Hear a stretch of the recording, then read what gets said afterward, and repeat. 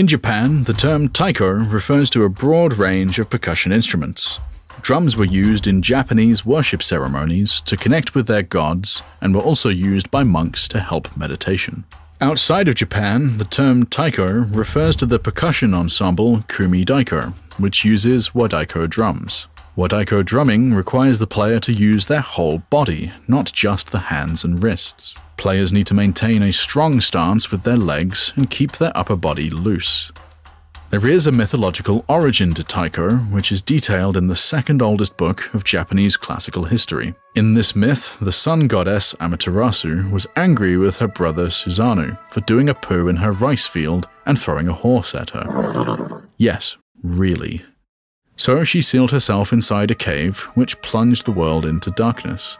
The elder goddess Ame no Uzume eventually convinced Amaterasu to leave the cave by dancing on top of an empty sake barrel. The goddess's feet on the sake barrel is said to be the first taiko drum.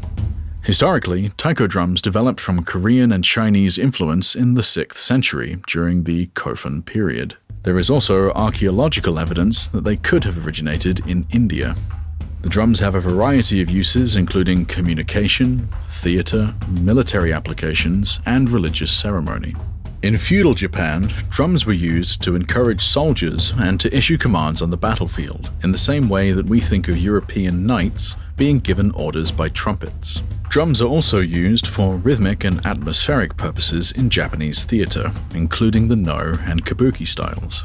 The term taiko is commonly used around the world to refer to the practice of kumi daiko, which was developed by jazz musician Daihachi Oguchi in 1951.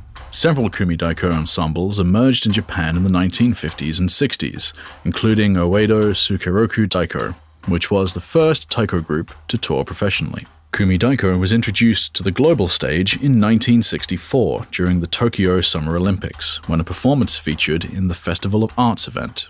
The practice was further developed by Den Tageyasu, who enlisted young men to join him on Sado Island, where they would practice taiko drumming along with other traditional Japanese arts. Tageyasu was particularly inspired by a form of drumming known as ondeiko, or demon drumming, which required great strength to perform. The drummers were given a strict exercise regime to ensure they could perform ondeiko. Traditionally, taiko drumming was an exclusively male pursuit. Women in Japan were expected to be submissive and quiet, so when women started performing taiko as a statement on gender equality, it raised a few eyebrows. Since the 1990s, it's been estimated that there are at least as many female taiko performers as male. This is just one example of how taiko drumming plays a part in social movements in Japan and around the world. Today, many groups perform modern interpretations based on the traditional wadaiko style. For more videos on different periods and genres of music, please visit our YouTube channel and subscribe if you like what you see.